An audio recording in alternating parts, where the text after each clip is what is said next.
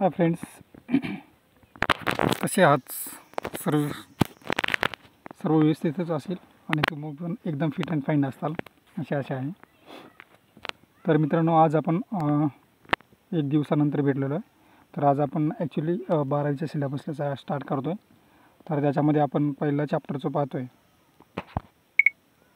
Okay. Hi friends,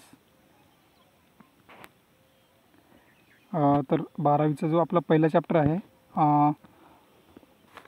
फिजिक्समधला, तो आहे rotational dynamics. Okay. तर ते आपण आता स्टार्टमध्ये चालू करणार आहोत.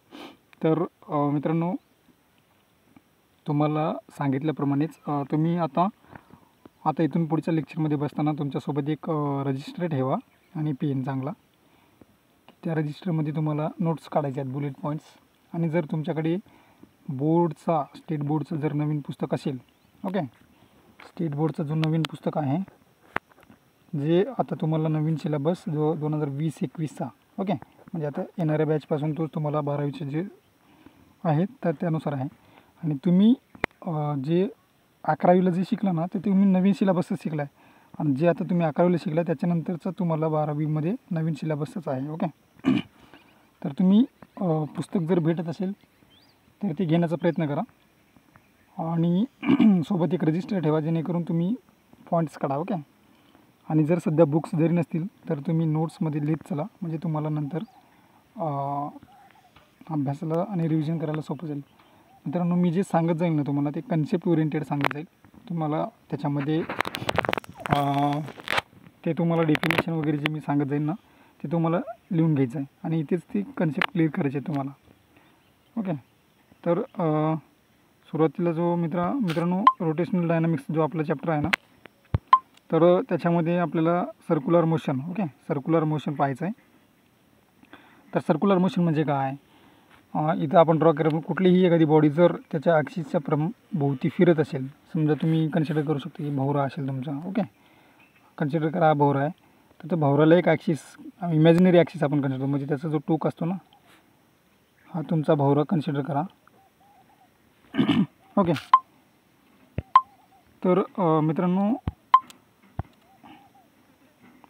तुमचा हा भोवरा जो आहे ना, हा भोवरा हा कन्सिडर करा.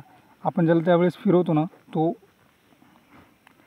एकतर म्हणजे क्लॉकवाईज फिरेल किंवा अँटी क्लॉकवाईज फिरेल. ओके. तर ह्या पोझिशन आणि हा त्याचा इमॅजिनरी ॲक्सिस तुम्ही कन्सिडर करा. तर तो ज्यावेळेस फिरतो ना, त्याला आपण सर्क्युलर मोशन म्हणतो. म्हणजे कुठल्याही रँडम बॉडीची मोशन जी आहे ती जर वर्तुळाकार गतीमध्ये जर फिरत असेल तर त्याला आपण सर्क्युलर मोशन म्हणतो. ओके. तर त्याच्यामध्ये आपण त्याला सर्क्युलर मोशनमध्ये त्याला आपण दोन डेफिनेशनमध्ये परत त्याला डिवाईड करू शकतो, rotation and revolution. Okay. What is mean by rotation? Okay. Rotation means it is the motion of the body which we consider around its own axis. Okay. म्हणजे काय की एखादी, आता हा जो भोवरा आहे ना, तो त्याच्या इमॅजिनरी ॲक्सिसच्या भोवती फिरतो आहे, म्हणजे ते त्याचं रोटेशन झालं. ओके. मराठीत मला वाटतं त्याला परिवलन किंवा काय ते तुम्ही डिक्शनरीमध्ये पहा, मला पण ते सांगता येणार नाही मराठीमध्ये. रोटेशन म्हणजे काय, त्याच्या स्वतःच्या ॲक्सिस भोवती ज्यावेळेस तो फिरतो ना, तर त्याला आपण रोटेशन म्हणतो. ओके. आणि रिव्होल्यूशन म्हणजे काय? Revolution means it is the motion of the body which is revolving around another body. म्हणजे काय, आता आपण एक सूर्यमालेचं चांगलं एक्झाम्पल घेऊ शकता. समजा तुमचा सूर्य हा सेंटर भागला आहे, तुम्हाला कन्सेप्ट माहीतच असेल, सूर्य, चंद्र, दुसरे जे इतर ग्रह कसे फिरतात. आता हा सूर्य आहे आणि सूर्याच्या भोवती पृथ्वी फिरते आपली. इकडे ग्रह आहेत दुसरे, शुक्र, मंगळ वगैरे, हे जे ग्रह आहेत, हे जसे जसे सूर्याच्या भोवती फिरतात ना, हा सूर्य आहे, सूर्य फिक्स आहे इथे या पोझिशनला. तर ही पृथ्वी वगैरे हे जे ग्रह तुमचे फिरतात सूर्याच्या भोवती, तर त्याला आपण काय म्हणतो? रिव्होल्यूशन. ओके. रिव्होल्यूशन. समजा ही तुम्ही पृथ्वी कन्सिडर केली, ही आहे तुमची पृथ्वी. ओके. पृथ्वी जी आहे, पृथ्वी सूर्याच्या भोवती जी प्रदक्षिणा करते, ओके, त्याला जे आपण म्हणतो ना 1 वर्ष लागतात, 365 डेज, त्यालाच आपण वर्ष म्हणतो. तर त्याच्या सूर्याभोवतीच्या फिरण्याच्या गतीला आपण त्याला काय म्हणतो आहे? रिव्होल्यूशन. आणि मग आता इथं रोटेशन पण सांगायचं म्हटलं तर काय, की पृथ्वी स्वतःभोवती फिरते. ओके. ह्याला सूर्याशी संबंध काही नाही आहे. ती ज्यावेळेस त्याची त्याच्या स्वतःभोवती फिरते त्याच्या ॲक्सिसला, तर त्याला आपण काय म्हणतो रोटेशन. आणि ही पृथ्वी हिचं रोटेशन काय एका एका दिवसामध्ये म्हणजे 24 तासामध्ये कंप्लीट करते, त्याला आपण रोटेशन म्हणतो. मग आता रोटेशन आणि रिव्होल्यूशन ह्यांचा टाईम वेगवेगळा असू शकतो. ओके, हा तुमचा बेसिक डिफरन्स झाला रोटेशन आणि रिव्होल्यूशनमध्ये. तर आपण स्टँडर्ड भाषेमध्ये त्याचं डेफिनेशन बुक्समध्ये काय दिलेले ते आपण पाहूया.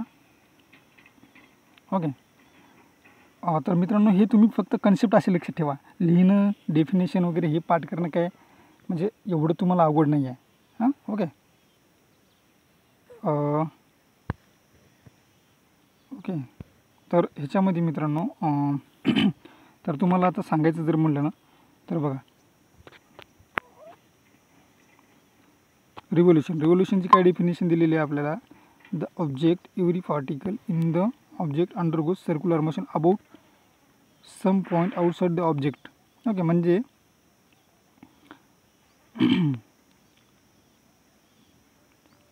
ओके म्हणजे काय, every particle in the object undergoes circular motion about some point outside the object, म्हणजे दुसऱ्या कुठल्या तरी ऑब्जेक्टच्या भोवतालनी त्यावेळेस ज्यावेळेस फिरतो आणि त्या ज्या गतीला आपण काय म्हणतो आहे तर त्याला आपण रिव्होल्यूशन म्हणतो आहे.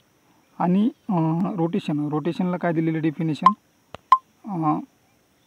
होईल, rotation the motion is about an axis of rotation passing through the object, म्हणजे त्या ऑब्जेक्टच्या स्वतःच्या ॲक्सिसभोवती काय स्वतःच्या ॲक्सिसभोवती जी गती आहे ना त्या गतीला आपण काय म्हणतो रोटेशन म्हणतो. ओके, तर मग आता पुढचा जो पॉईंट आहे तुमचा, ओके पुढचा पॉईंट काय आहे तर तुम्ही मित्रांनो हे डेफिनेशन तुम्ही लिहून घ्या. ओके, व्हिडिओ पॉज करा, तुम्हाला जी स्क्रीन दिलेली होती मी तर ते व्हिडिओ पॉज करा आणि त्याचे डेफिनेशन तुम्ही लिहून घ्यायचं आहे. काय रोटेशनची आणि रिव्होल्यूशन हे तुम्हाला ना ऑब्जेक्टिव्हमध्ये विचारलं, म्हणजे जे तुमची कॉम्पिटेटिव्ह एक्झाम आहे CET आणि JEE आहे तर ह्याच्यामध्ये तुम्हाला डेफिनेशनमध्ये विचारू शकतात कन्फ्युजन करण्यासाठी. तुम्हाला रिव्होल्यूशनची डेफिनेशन देतील आणि सांगतील की ही रोटेशनची आहे का की रिव्होल्यूशनची आहे, किंवा ती ओळखायला सांगू शकतात तुम्हाला. ठीक आहे, तर हे छोटासा फरक तुम्ही डिफरन्समध्ये ठेवा. त्याच्यानंतरचा जो पॉईंट आहे ना आपला तर ते काय characteristics of circular motion. Okay, तर मित्रांनो कॅरेक्टरिस्टिक्समध्ये काय तर पहिलं पॉईंट काय आहे की characteristics of circular मोशनमध्ये it is an ॲक्सेलरेटेड motion. Okay, पहिला पॉईंट काय कॅरेक्टरिस्टिक्स ऑफ सर्क्युलर मोशनमध्ये पहिला पॉईंट काय आहे इट इज अन काय पहिला पॉईंट कुठला आहे कॅरेक्टरिस्टिकमध्ये, it is an ॲक्सेलरेटेड motion. Okay, it is an ॲक्सेलरेटेड motion. Okay, तर असं का म्हणलेलं आहे त्यांनी हे तुम्हाला ना मित्रांनो हे लिहिताना फक्त पॉईंटच लक्षात ठेवा. तुम्ही ज्यावेळेस बोर्डचे डिस्क्रिप्शनमध्ये लिहिताना तर त्यावेळेस फक्त हे पॉईंट लक्षात ठेवायचे तुम्हाला. कुठला ह्याचा हे तुम्हाला फक्त पॉईंट लक्षात ठेवायचा आहे. फक्त पहिला पॉईंट काय it is an ॲक्सेलरेटेड motion. Okay, तर आता ॲक्सेलरेटेड मोशन आहे आणि दुसरा पॉईंट आपण लगेच पाहूया it is periodic motion. Okay, दुसरं काय इट इज पिरियोडिक मोशन. हे दोनच पॉईंट तुम्हाला लक्षात ठेवायचे आहेत ह्याच्यामध्ये कॅरेक्टरिस्टिक्स ऑफ मोशन. आणि त्याच्यामध्ये जी थिअरी दिलेली ना ते आता आपण शिकणार आहोत ती कशी लिहायची. फक्त ही दोन पॉईंट तुम्ही लक्षात ठेवले ना आणि त्याच्यामध्ये लिहिलं ना तुम्हाला त्याच्यामध्ये पैकीच्या पैकी मार्क देणार ते बोर्डमध्ये.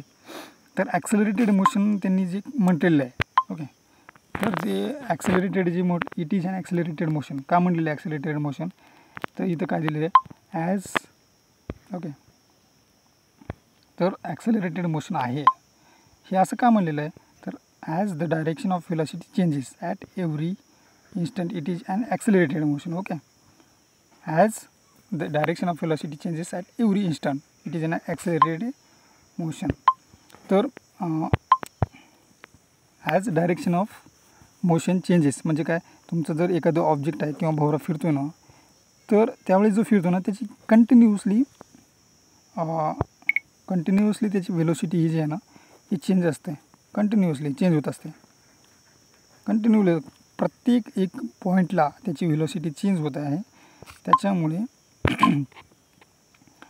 त्याच्यामुळे त्यांनी असं म्हटलेलं आहे, as the direction of velocity at every instant म्हणजे प्रत्येक क्षणाला तुम्ही म्हणू शकता की प्रत्येक क्षणाला त्याची व्हेलॉसिटी चेंज होते, म्हणून त्याला ॲक्सेलरेटेड म्हणजे काय, चेंज होत आहे. आपण ॲक्सेलरेटेड मराठीमध्ये म्हणतो की आपण बाईकला म्हणतो ना ॲक्सेलरेट कर. त्याच्यामध्ये की आपण स्पीड किंवा आपली व्हेलॉसिटी चेंज करतो. ओके, तर त्याला आपण ॲक्सेलरेटेड मोशन, हा पॉईंट तुमचा पहिला क्लिअर झाला. ओके, आता आहे दुसरा पॉईंट जे आहे तुमचा, it is periodic motion. Okay, it is periodic motion. Period म्हणजे काय मित्रांनो, एका पॉईंटपासून दुसऱ्या पॉईंटला, फिक्स पॉईंटला जेव्हा कुठलीही गोष्ट म्हणा, किंवा पिरियड म्हणजे काय, समजा एका पॉईंटपासून दुसऱ्या पॉईंटकडे गेला आणि तिथून परत रिटर्न आला, म्हणजे इकडून इकडे गेला, म्हणजे ए पॉईंटपासून बी पॉईंटपर्यंत एखादा ऑब्जेक्ट गेला आणि परत इथून परत ए पॉईंटला ज्यावेळेस येतो, ओके, ए टू बी आणि बी टू ए, तर त्यावेळेस ती एक सायकल कंप्लीट होते. ओके, तर हे एवढं कंप्लीट व्हायला किती वेळ लागतो? ओके, तर त्या वेळेला आपण काय म्हणतो, एक पिरियड म्हणतो. ओके, पिरियड म्हणजे काय की ज्या पॉईंटपासून एखादी ऑब्जेक्ट सुटला तर तो त्याच ऑब्जेक्टला ज्यावेळेस फिरून त्याच ऑब्जेक्टला येतो ना, तर त्या ऑब्जेक्टचं ज्यावेळेस तेवढं त्या पॉईंटला येण्यासाठी त्याला जेवढा वेळ लागतो, तर त्याला आपण पिरियोडिक मोशन म्हणतो. ओके, तर हे तुम्हाला मराठीमध्ये मी सांगितलं. तर पिरियोडिक मोशन म्हणजे काय, ओके, ढोबळ मानाने. तर आता तुम्हाला पुढचं काय लक्षात ठेवायचे, आता इथं बुकमध्ये काय दिलेलं आहे तुम्हाला पहा. During the motion the particle repeats the its path along the same trajectory. मी आत्ताच तुम्हाला सांगितलेलं की तो रिपीट करतो आहे. काय रिपीट करतो की त्याची मोशन रिपीट करतो. कसं रिपीट करतो म्हणजे मी तुम्हाला आता सांगितलं, ए पासून बी जातो आणि बी पासून परत येतो, म्हणजे त्याची मोशन कंप्लीट झालेली आहे. ए पासून कसं तुमचं हे होतं, पिरियोडिक मोशन कंप्लीट होतं. ए पासून बीला जातो आणि बी पासून ज्यावेळेस तो एला येतो, तर त्यावेळेस त्याची एक सायकल कंप्लीट झाली. म्हणजेच काय, तर ए पासून बी आणि बी पासून एला येण्यासाठी जेवढा टाईम लागला त्याला आपण एक पिरियड म्हणतो. तर सर्क्युलर मोशनमध्ये ते सांगितलं तुम्हाला, ते बॉडी स्वतःभोवती फिरते किंवा दुसऱ्या बॉडीसोबत फिरते, पण ती फिरते. म्हणजे काय, ते एका, समजा आता तुम्हाला इथलं उदाहरण सांगतो. आता समजा ही इथं पृथ्वी आहे, ती समजा अशी फिरत आली, कुठं आली, इथं आली. म्हणजे काय, इथून गेल्यानंतर ती त्याच पोझिशनला आली, तर तेवढा जो काळ लागला ना त्याला आपण एक पिरियड म्हणतो. आणि त्या लागणाऱ्या टाईमला आपण काय म्हणतो, पिरियड म्हणतो. ओके, तर हे कॅरेक्टरिस्टिक्समध्ये तुम्हाला मला 2 पॉईंट ठेवायचे लक्षात. कुठला, इट इज एन ॲक्सेलरेटेड मोशन आणि दुसरा जो आहे it is periodic motion. Okay, हे 2 तुम्हाला लक्षात ठेवायचे आहेत. त्याच्यामध्ये मग हे कन्सेप्ट तुम्हाला ह्या नावावरूनच लक्षात ठेवा. ॲक्सेलरेटेड मोशन म्हणजे का, पिरियोडिक मोशन म्हणजे काय, ॲक्सेलरेटेड म्हणजे का, कारण की तिथं त्यांची कंटिन्युअसली त्याची व्हेलॉसिटी चेंज होते, म्हणून त्याला आपण ॲक्सेलरेटेड मोशन म्हणतो. हे फक्त बुलेट पॉईंट लक्षात ठेवायचे. पिरियोडिक मोशन म्हणजे का, कारण ती एका पॉईंटपासून गेल्यानंतर दुसऱ्या पॉईंटला तिथंच येते आणि त्याला जेवढा कालावधी लागतो त्याला आपण पिरियोडिक मोशन म्हणतो. हे तुम्हाला मित्रांनो लक्षात ठेवायचं आहे. खूप सोपं आहे, अभ्यास करायची ही पद्धत आहे. ओके, असं रट्टा मारायचं नाही. हे तुम्हाला मी वारंवार सांगत जाईल, लक्षात काय ठेवायचं आणि काय नाही ठेवायचं. हे तुम्हाला बाकी मग थिअरी पाठ करायची गरज नाही. हे फक्त 2 पॉईंट लक्षात ठेवायचे, ॲक्सेलरेटेड मोशन, पिरियोडिक मोशन. ह्याच्यामध्ये जर तुम्हाला स्टेट बोर्डला जर 2 मार्काला किंवा 4 मार्काला जर क्वेश्चन विचारला आणि हे तुम्ही 2 पॉईंट एक्सप्लेन केले ॲक्युरेट, तर तुम्हाला ते पैकीच्या पैकी मार्क देणार. त्याला कन्सेप्ट माहिती पाहिजे. ओके, तुमची लँग्वेज लिहिण्याची थोडीफार कमी जास्त झाली ना तर काही प्रॉब्लेम येत नाही. फक्त तुम्हाला काय एक्सप्रेस करायचं आहे ते तुम्हाला आलं पाहिजे, ते एक्झामिनरला कळून जात आहे. त्यामुळे तो तुमचं लँग्वेजकडे किंवा लिहिण्याच्या ह्याला ग्रॅमॅटिकली करेक्ट आहे ह्याच्यावर एवढं काही कोणी फोकस करत नाही तुमच्या. ओके, तर मित्रांनो आता आपण ना पुढचं पाहूया. आपल्याला काय दिलेलं आहे सिलेबसला. ओके, मला वाटतं की हे तुम्हाला समजतच असेल. जर समजत नसेल तर मित्रांनो तुम्ही हे करा, तुम्ही मला तसं कॉमेंट करून सांगत जा. आपण ते नंतरच्या लेक्चरमध्ये हे करत जाऊ. ओके, तर आता पुढचा पॉईंट जो आहे ना तुमचा, कायनामॅटिक्स of circular motion. Okay, कायनामॅटिक्स of circular motion. तर मित्रांनो आपण 11वीमध्येचे काही कॉन्सेप्ट शिकलेले आहेत. ओके, हे तुम्हाला, मला वाटतं हे तुम्हाला माहिती पाहिजेच. ओके, नसेल माहिती पाहिजे थोडं रिव्हिजन करून घ्या 11वीच्या बुकमध्ये, त्याच्या डेफिनेशन काय आहेत. आता इथे तुम्हाला काय दिलेलं आहे, अँग्युलर डिस्प्लेसमेंट. अँग्युलर म्हणजे काय, अँग्युलर डिस्प्लेसमेंट, अँग्युलर व्हेलॉसिटी, त्याचे तुम्ही ते फॉर्म्युले पण लक्षात. अँग्युलर डिस्प्लेसमेंट काय, थीटा. ओके. अँग्युलर व्हेलॉसिटीचा फॉर्म्युला काय, omega is equal to D theta by D T. त्याच्यानंतर angular acceleration. Okay. Angular acceleration आहे, angular acceleration is equal to D omega by D T. तीच म्हणजे आता हे सगळं काय तुमच्या रोटेशनल मुवमेंटमध्ये आहे, त्याच्यामुळे ते अँग्युलर शब्द लागलेला आहे. ओके. जर तुमची मोशन ही एकाच म्हणजे स्ट्रेट लाईनमध्ये असेल तर त्याला आपण काय म्हणतो, ट्रान्सलेशन म्हणा किंवा स्लायडिंग मोशन म्हणा. तर त्याच्यामध्ये ते जसं तुम्ही अँग्युलरला कन्सेप्ट तीच आहे, फक्त ती राऊंडमध्ये आहे म्हणून त्याला आपण म्हणजे रोटेशनमध्ये आहे, तर त्याला आपण सर्क्युलरमध्ये आहे असल्यामुळे आपण त्याला अँग्युलर हा शब्द वापरलो. जर आता हा स्ट्रेट लाईनमध्ये असेल तर त्याला आपण काय लावतो आहे की डिस्प्लेसमेंट. जसं की तुम्ही अँग्युलर डिस्प्लेसमेंट लावलं तर त्यालाच अँग्युलर डिस्प्लेसमेंटलाच आपण स्ट्रेट, जर किंवा तुमचे ट्रान्सलेशनल मोशन असेल तर त्याला आपण फक्त डिस्प्लेसमेंट म्हणणार. डिस्प्लेसमेंट जे की आपण त्याला यसनी दाखवतो आहे. ओके. डिस्प्लेसमेंट. त्याच्यानंतर angular velocity. Angular व्हेलॉसिटीला velocity, ॲक्सेलरेशनला acceleration. हे जे तुम्ही फॉर्म्युला मित्रांनो लक्षात ठेवा. ओके. आता अँग्युलर व्हेलॉसिटी मी तुम्हाला चलता चलता हे सांगेल की हे काय अँग्युलर व्हेलॉसिटीचं काय फॉर्म्युला आहे. अँग्युलर व्हेलॉसिटी म्हणजे काय असते, सॉरी आता व्हेलॉसिटीचं सांगतो थोडक्यात. व्हेलॉसिटी म्हणजे काय, it is the rate of change of displacement म्हणजे with respect to time. Okay. म्हणजे एखाद्या ऑब्जेक्टला एका ठिकाणाहून दुसऱ्या ठिकाणी जाण्याला किती टाईम लागतो त्यालाच आपण म्हणजे त्याची व्हेलॉसिटी म्हणतो. ओके. तर ती झाली व्हेलॉसिटीची definition, rate of change of displacement with respect to time. Okay. D S by D T. त्याच्यानंतर तुमचं आहे ॲक्सिलरेशन. ओके. ॲक्सिलरेशन म्हणजे काय, ते आहे तुमचं rate of change of velocity with respect to time. म्हणजे velocity with respect to time ते झालं तुमचं ॲक्सिलरेशन. ओके. तर हे तुम्ही बेसिक थोडंसं रिवाईज करा. ते तुम्हाला जर तुम्ही विसरला असाल ना तर त्या ह्या गोष्टी तुम्ही थोडंसं जाऊन रिवाईज करा. ओके. तर त्याच्यानंतर मित्रांनो तुम्हाला काही फॉर्म्युले येतात आपले बेसिक. ओके. व्हेलॉसिटीचा फॉर्म्युला काय, V is equal to R into omega. हे तुम्ही शिकलेले आहेत बरं का मित्रांनो. त्याच्यामुळे थोडं रिवाईज करा. नसेल तर आपण हे करूया, म्हणजे रिवाईज मी जसं जसं सांगेल ना ते तुम्ही नोट करत जा, म्हणजे नंतर तुम्हाला सांगायची नाही गरज पडली पाहिजे. ह्यालाच तर आपण अभ्यास म्हणतो. मागं शिकलेलं जे आहे ना ते लक्षात ठेवल्यानंतर पुढचं आपल्याला लगेच आठवत असतं. आता मी तुम्हाला शिकवणार, मागं काय शिकवलं ती लक्षात नाही आणि पुढचं शिकतो, मग तुम्हाला ते अवघड जाईल मित्रांनो. जे फॉर्म्युले आहेत ते फॉर्म्युले तुम्ही बॉक्समध्ये करायचे आहेत आणि ते पाठ करायचे आहेत, कारण ते तुम्हाला प्रॉब्लेम सॉल्व करताना पण ते तुम्हाला लागणारच आहेत. ओके. त्याच्यानंतर आहे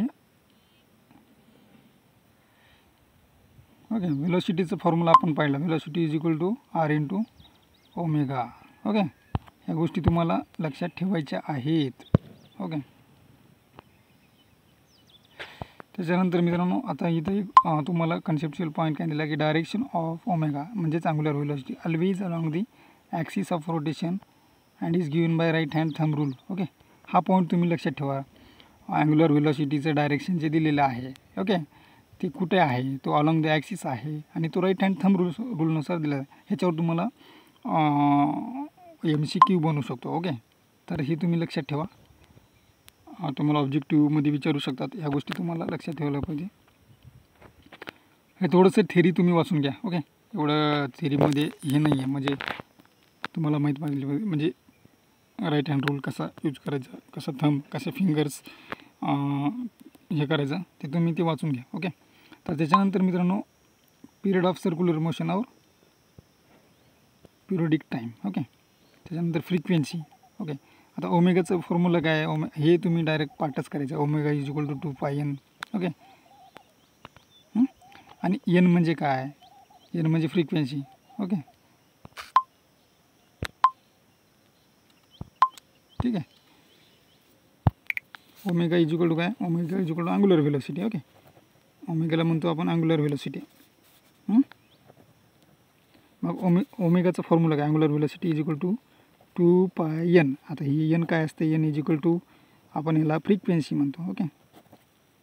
फ्रिक्वेन्सीचा फॉर्म्युला काय, N is equal to 1/t. Okay. म्हणजे काय,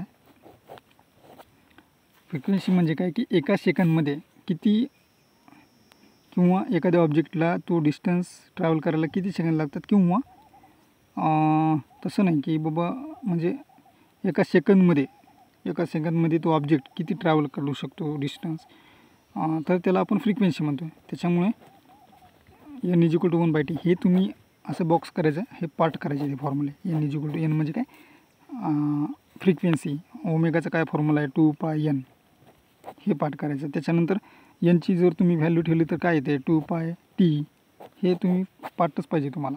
हे तुम्हाला ते नंतर विचारणार आहेत कुठे ह्याच्यामध्ये प्रॉब्लेममध्ये. ह्या गोष्टी तुम्ही क्लिअर करायच्या. फिजिक्स हा प्रॉब्लेमॅटिक पार्ट आहे तुमचा. ओके ओके त्याच्यानंतर आहे पुढचा पॉईंट पाहू आपण, युनिफॉर्म सर्क्युलर मोशन. ओके,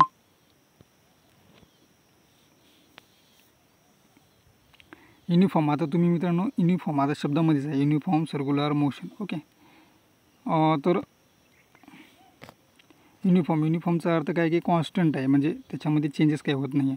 म्हणजे तुम्ही जर समजा बाईक चालवत आहे, तर तुम्ही समजा 50 km/h गाडी चालते आहे तुमची, तर ती तुम्ही जोपर्यंत तुम्हाला तुमच्या डेस्टिनेशन पॉईंटला जात नाही किंवा तोपर्यंत तुम्ही ती स्पीड तेवढीच ठेवताय, युनिफॉर्मच म्हणजे 50च, ना तुम्ही 60 करताय ना तुम्ही 40 करताय, त्याला आपण काय म्हणतो युनिफॉर्म. ओके, पण ती कशी मोशन, आता आपल्याला पॉईंट काय दिले की युनिफॉर्म सर्क्युलर मोशन. ओके, मग सर्क्युलरमध्ये युनिफॉर्म म्हणजे जर तुम्ही भोवरा फिरवताय 50च्या स्पीडने, तर तो शेवटपर्यंत 50नेच फिरणार, त्याला काय म्हणतो आपण युनिफॉर्म. जर तो 50ने नाही फिरतो, म्हणजे समजा 40ने फिरतो कधी किंवा 60ने फिरतो, तर काय नॉन युनिफॉर्म झाला. ठीक आहे, हे बेसिक डिफरन्स आहे. जास्त काही तुम्ही असं रट्टा मारायच नाही मित्रांनो, लक्षात ठेवायचं. फक्त शब्दावरून तुम्हाला कन्सेप्ट कळायला पाहिजे, कन्सेप्टवरून तुम्हाला काही पण लिहिता येईल.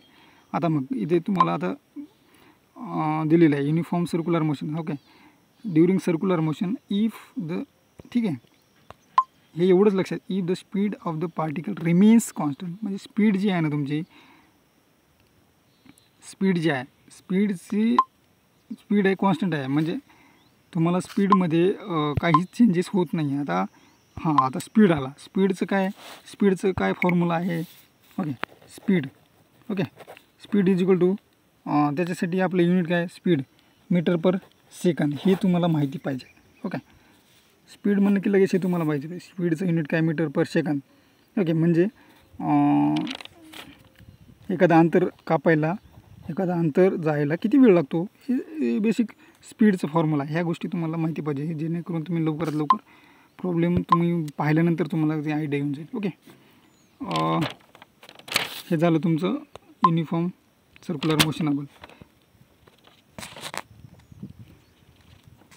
ठीक आहे, तर पुढे काय दिलं आहे, in this case only the direction of its velocity changes at every instant. Okay, uniform circular मोशनमध्ये त्याची फक्त डायरेक्शन, म्हणजे आपण तुम्हाला मी सुरुवातीला सांगितलं होतं की रिव्होल्यूशन आणि रोटेशनची डेफिनेशन सांगताना काय सांगितलं होतं की ॲक्सिलरेटेड मोशनचे पॉईंट सांगितलं होतं मी तुम्हाला, कॅरेक्टरिस्टिक्स ऑफ, तुम्हाला मी एक पॉईंट सांगितलं होतं काय कॅरेक्टरिस्टिक्स ऑफ, हे पॉईंट मी तुम्हाला सांगितलं कॅरेक्टरिस्टिक्स ऑफ सर्क्युलर मोशन. त्याच्यामध्ये आपला पहिला कॅरेक्टरिस्टिक्स काय होतं, it is an ॲक्सिलरेटेड motion. Okay, तर ॲक्सिलरेटेड मोशन का होतं की त्याची कंटिन्युअसली व्हेलॉसिटी चेंज होत होते, डायरेक्शन चेंज होतं, त्याचं कंटिन्युअसली डायरेक्शन चेंज होत होतं, म्हणून आपण त्याला ॲक्सिलरेटेड मोशन म्हणायचो. ओके, तर तेच तुम्हाला आता रिपीट झालं. तर काय होतं युनिफॉर्म सर्क्युलर मोशनमध्ये त्याची स्पीड कॉन्स्टंट आहे, पण त्याची डायरेक्शन चेंज होतं आहे. डायरेक्शन का चेंज होतं बाबा, तर आपण सर्क्युलर मोशन पाहतो आहे. ओके, सर्क्युलर मोशन पाहतो म्हणजे काय, ही बॉडी आहे, ही फिरते ना सर्क्युलरमध्ये, मग कंटिन्युअसली हे असं फिरणार आहे, मग त्याचं डायरेक्शन हे चेंजेस होणार ना ऑब्वियसली. हे लक्षात ठेवायची काही गरजच नाही, हे कुणालाही कळून जाईल.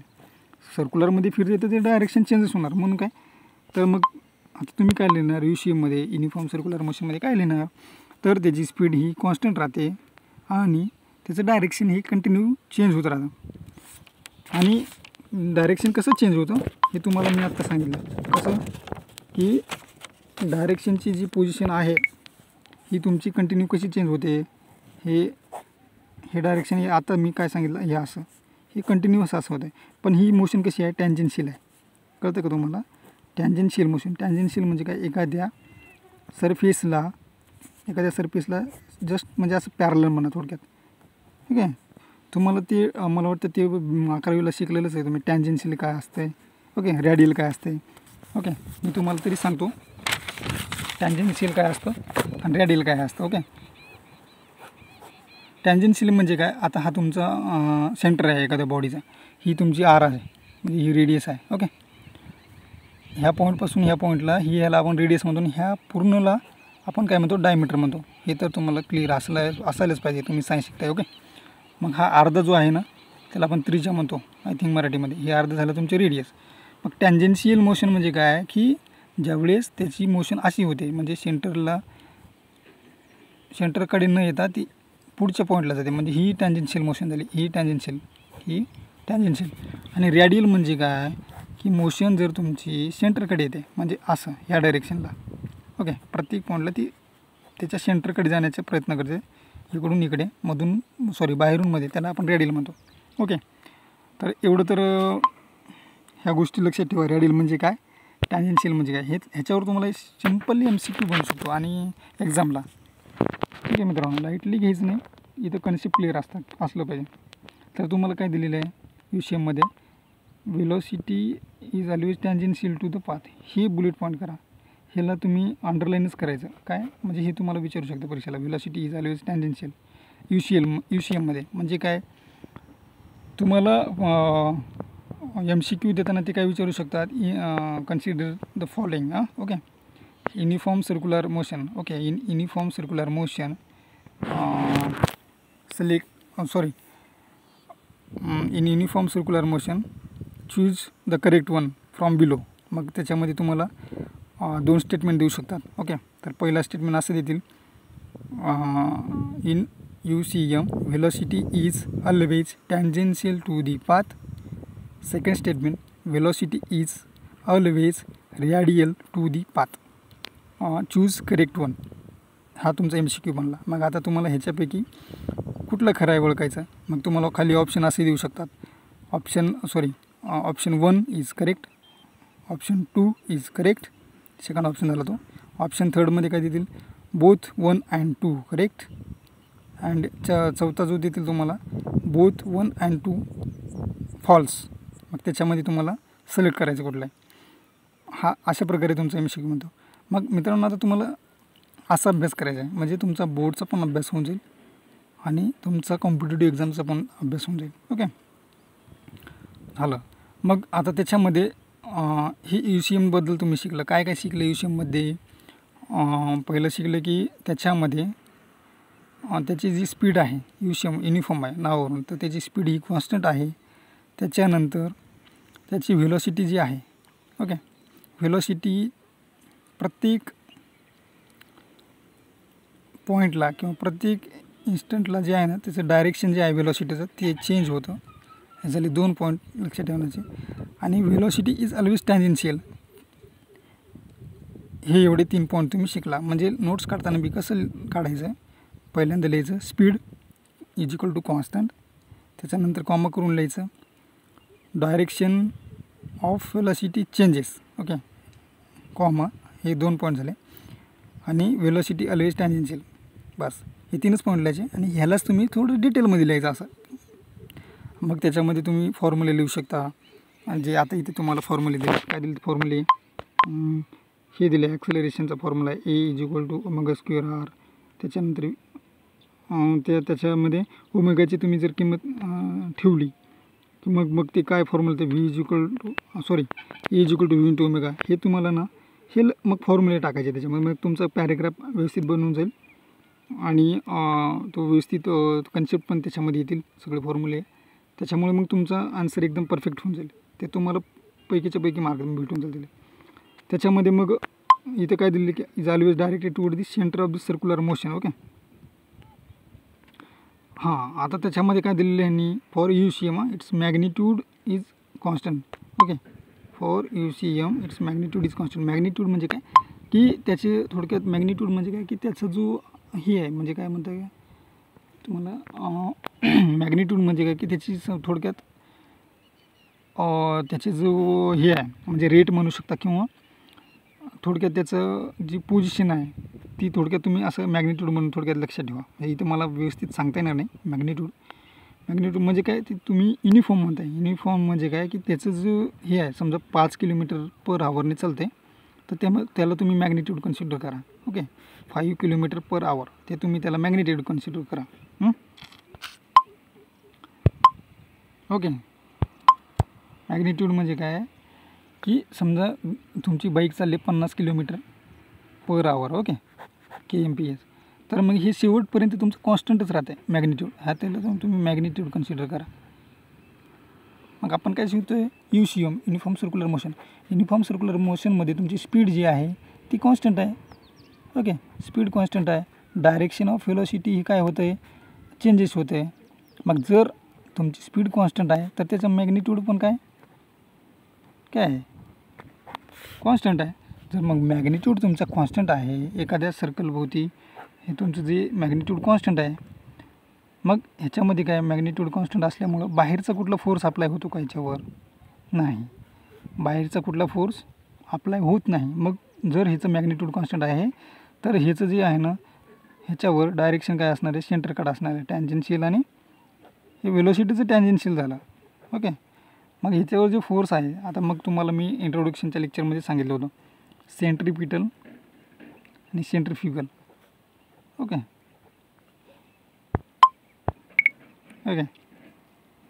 UCM सेंट्रिपिटल आणि सेंट्रिफ्युगल तुम्हाला मी सांगितलेलं. सेंट्रिपिटल म्हणजे काय की तो सेंटरकडे अट्रॅक्ट होतो. सेंट्रिफ्युगल म्हणजे काय away from the centre. Okay त्याला आपण सेंट्रिफ्युगल म्हणतो. मग इथे मॅग्निट्यूड कॉन्स्टंट आहे. UCMमध्ये तुम्हाला काय ठेवायचं लक्षात UCMमध्ये तुम्हाला लक्षात काय ठेवायचं आहे मॅग्निट्यूड हे पहिल्यांदा आपण काय पाहिलेलं speed is equal to constant. Okay व्हेलोसिटीचं direction जे आहे direction of velocity change magnitude is equal to constant. Okay हे तुम्हाला हे लक्षात ठेवायचं आहे तुम्हाला. त्याच्यानंतर मी तुम्हाला इकडे एक पॉईंट काय सांगितलं होतं. ओके हे पॉईंट तुम्हाला लक्षात आहे. त्याच्यामुळे मग इथे मॅग्निट्यूड कॉन्स्टंट असल्यामुळे इथे सेंट्रिपिटल फोर्स हा इथं असतो मॅग्निट्यूड कॉन्स्टंट असल्यामुळे सेंट्रिपिटल फोर्स. ओके मग ह्याचं तुम्ही एक्झाम्पल काय घेणार आहे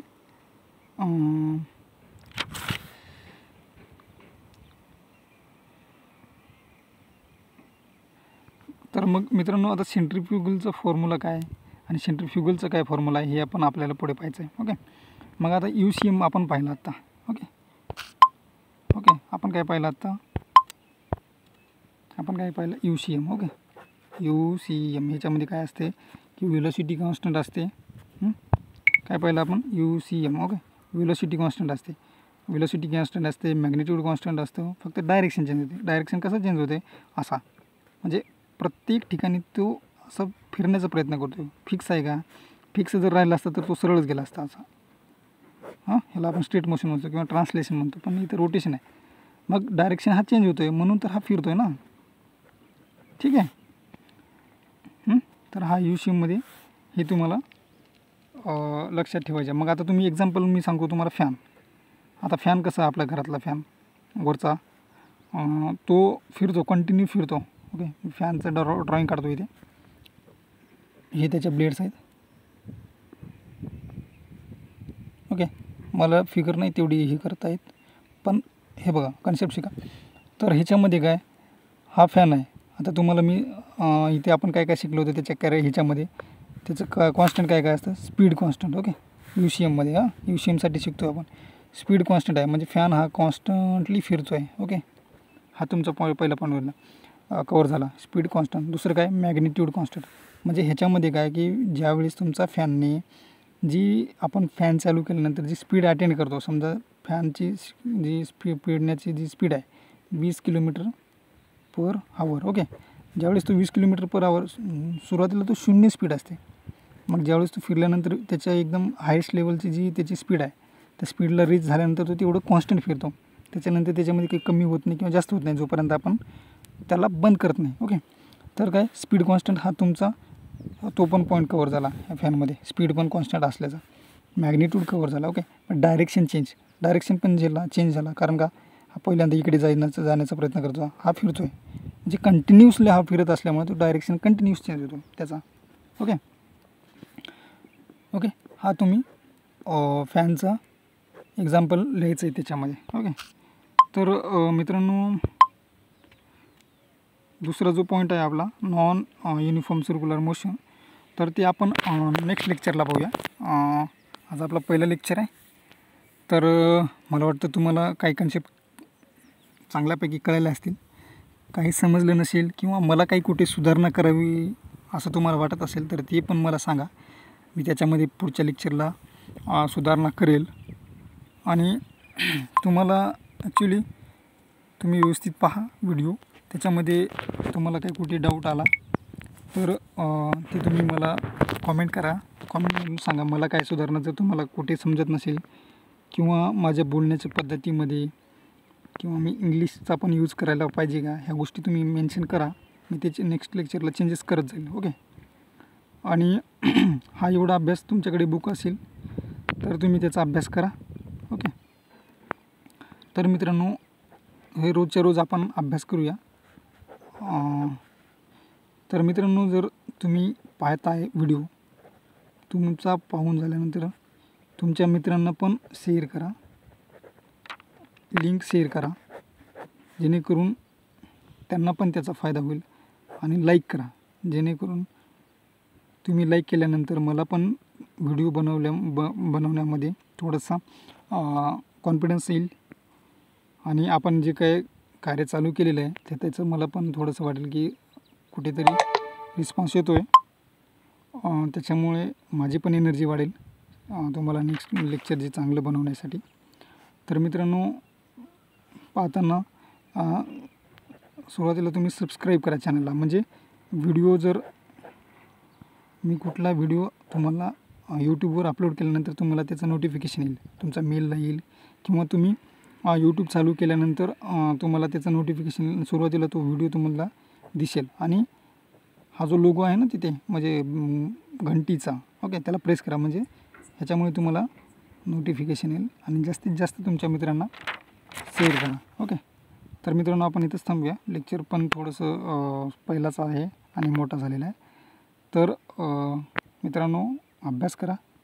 काय अडचण आली मला कॉमेंट करा, मी तुम्हाला मदत करण्यासाठी केव्हा पण तयार आहे. तर स्वतःची काळजी घ्या, आईवडिलांची काळजी घ्या आणि विनाकारण बाहेर फिरू नका. तर आपण इथेच थांबूया मित्रांनो. नमस्कार.